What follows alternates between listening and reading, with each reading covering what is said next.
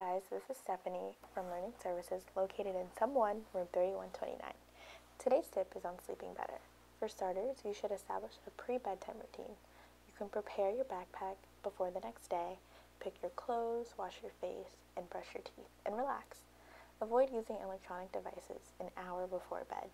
Avoid drinking caffeinated beverages after 4 p.m. You should also try to avoid taking long naps. If you must take a nap, make sure they are less than 30 minutes.